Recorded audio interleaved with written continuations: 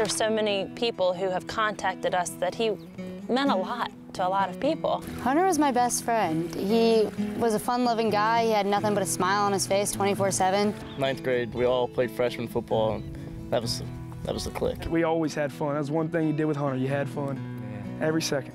We were talking about what could we do? What could we do to do something in his memory to give back? His friends, community, classmates, and family, they all got together and organized this Hunter T. Crane Memorial Skeet and Fishing Rodeo.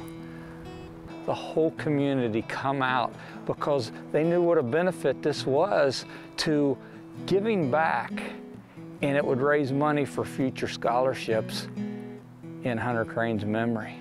Most of these kids didn't even know what a skeet rodeo was. They didn't even know anything about fly fishing, but they knew that that was Hunter's love and his passion, so they came out and they did it for Hunter.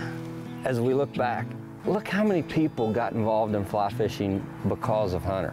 They told me they thank Hunter for it every time they go. So yeah, to help somebody else, to introduce the outdoors to someone,